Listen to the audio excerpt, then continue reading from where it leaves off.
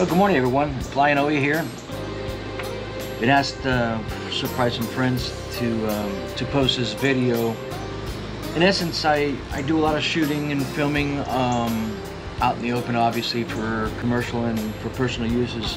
But I always have the typical people want to see what they're doing, and as opposed to them looking over my shoulder, I thought of why not see if I can find a way of sharing the video somewhere else. Obviously, you can't live stream using the Skydio S2 Plus, but I did find a way of sending the video stream via HDMI cable to an external monitor. So it worked out pretty well. I've tried it with the iPad Mini Pro and also with a Samsung Galaxy. It works just as well with either combination. And so let me get into it. Let me show you what I got to make this work. So, by the way, I'm not being sponsored by Skydio in any way, shape, or form. They are good friends. I deal with them quite a bit for work. We also fly Skydio X2Ds, which has a similar type setup, but for the S2 Plus it was a little bit different. So this is how we had to do it. So you have to split the video that comes out of the iPad or the phone. So I've got this video adapter, which you can buy on Amazon. It's got a USB-C, an HDMI cable, and a regular USB cable on it. I bought a 20-foot cable that has standard HDMI and then a mini HDMI port for the monitor. It's an Ignite type monitor. It's unpowered, so I'll show you in a second how we connect power to that. But the advantage of this is that I can have this setup all done, and then I have a 20-foot cable. I can put the monitor somewhere separate, and people are able to see what I'm filming at the time.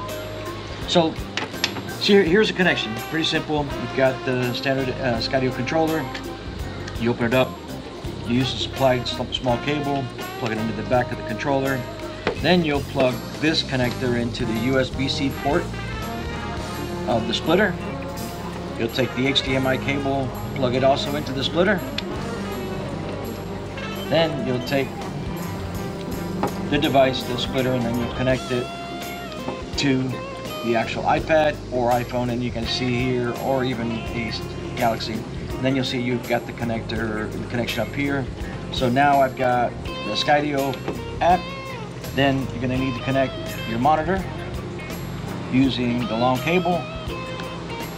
Since there's no power coming out from the HDMI cable, you're going to need an external power source. So what I did was I have a small battery pack that I use. It works really well.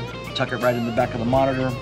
You plug your USB-C cable into the back of the monitor. The monitor starts here in a second.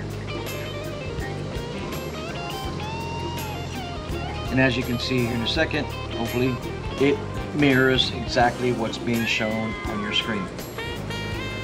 So pretty good, works really well. I'm pretty impressed with it. I'm excited that I'm able to do both at one time. So pretty simple setup.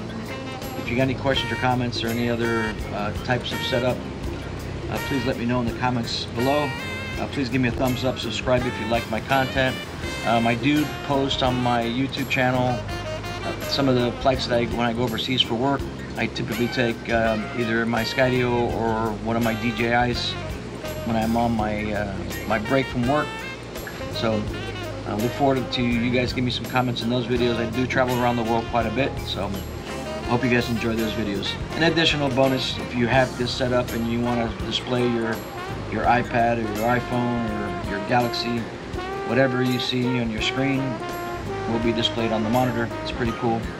I've actually been able to see some videos, so if you want to see some videos on your iPad, it does the exact same thing. So enjoy. It's pretty fun. It does a lot of really cool things just by using this setup and splitter. So even if you have a phone, you want an external monitor, if you were to use the USB-C cable alone, there is enough power coming out from your iPad or iPhone straight to the monitor. You won't need a splitter at all. Works out pretty good. So thanks. I hope you guys enjoyed the video.